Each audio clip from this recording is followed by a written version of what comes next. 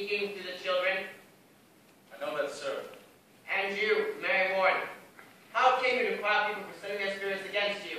It were pretense. I cannot hear you. It were pretense, she says. Oh, and the other girls, Susanna Walcott and the others, they were also pretending. I said. Indeed. Murdered 7 children by sending out her spirit onto them? It is the children only.